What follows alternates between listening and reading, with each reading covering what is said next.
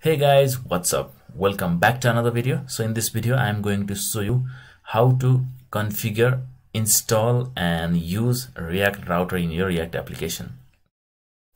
So first of all, you need to know about what is React Router.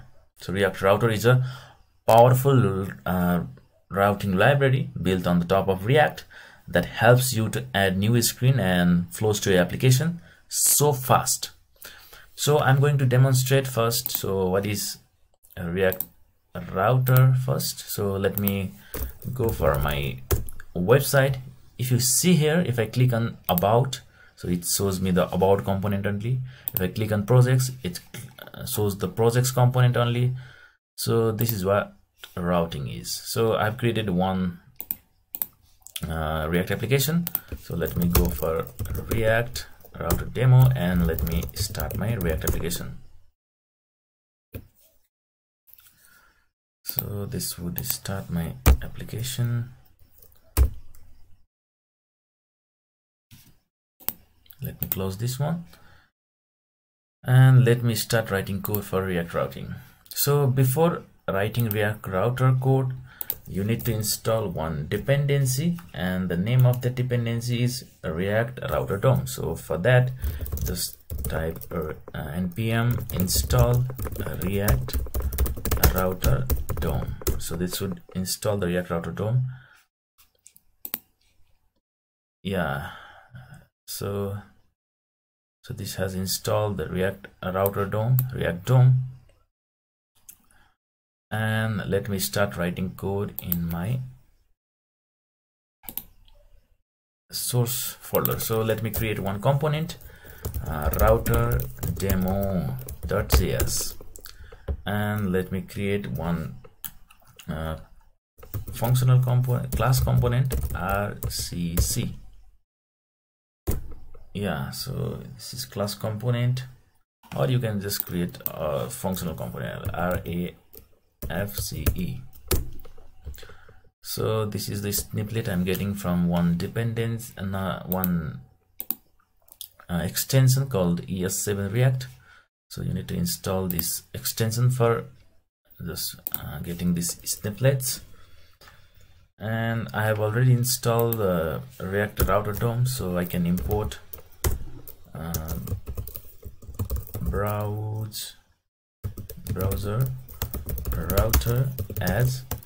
So we will be using a router, route and switch, and also the link. So this link works like href in HTML, so we will be using later on the session. So from the dependency we have just installed React Router DOM,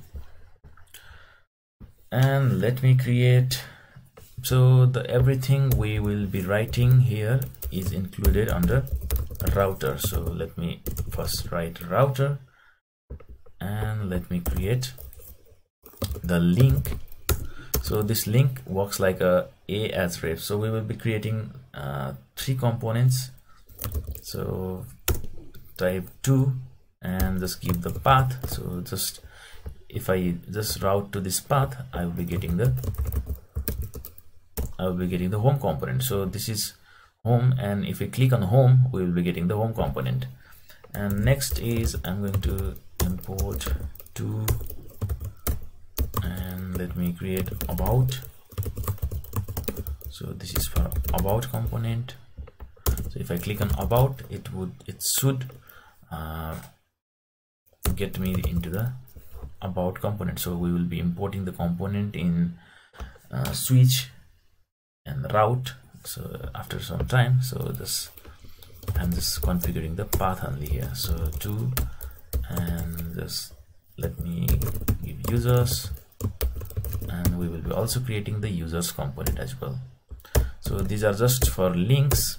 Now let me write for switch, and let me give the route, and inside the route we have to import the component, and let me give path as well.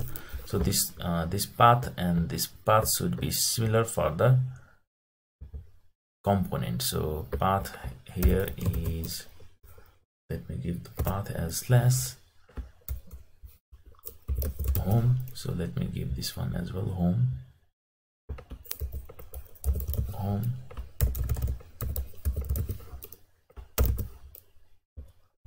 And let me make one component here, and let me call it home.js. And let's make one class component or functional component. I'm going to make one functional component, and let me call this one h1 home, and let me give some paragraph here.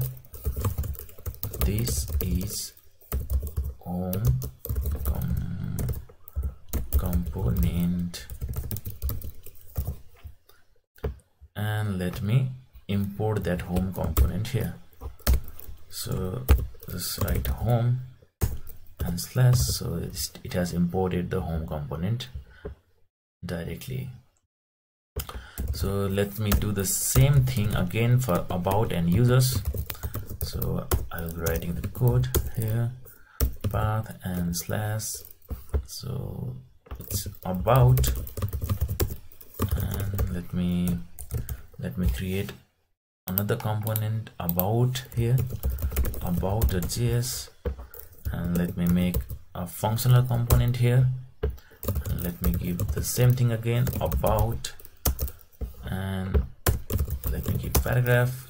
This is about me, and let me import the about component here as well. About, yeah, it has imported automatically here. So let me do the same thing again for users as well, slash users, and let me make one component here, and let me call it users.js, and let me make functional component here, and let me call this one users, and let's give some users name, Arjun, and let's give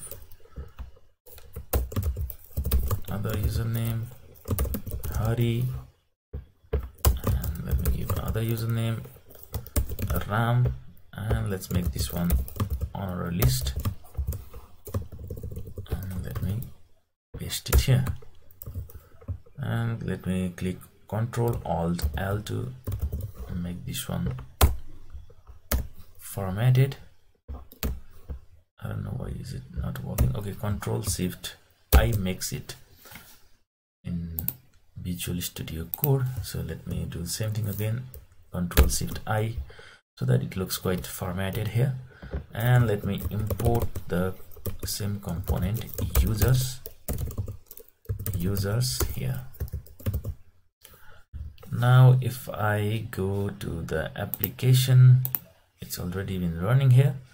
If I go here in the application, and if I refresh this application, okay, we need to import this router demo into our app.js first. So let me clear the header section here, and let me import the router demo application to the app.js.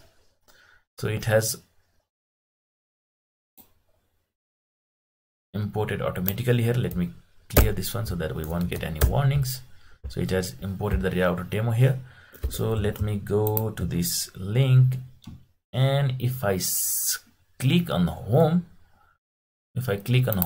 so this should show the home component. If I click on users or about, so this should show the component like this.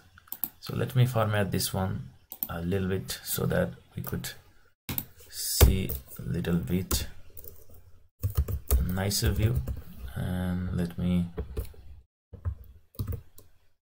paste it here, and let me give this one a list.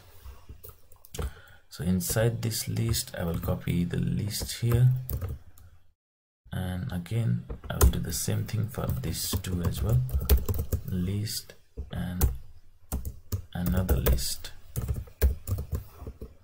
So if Just copy this one here and paste it here.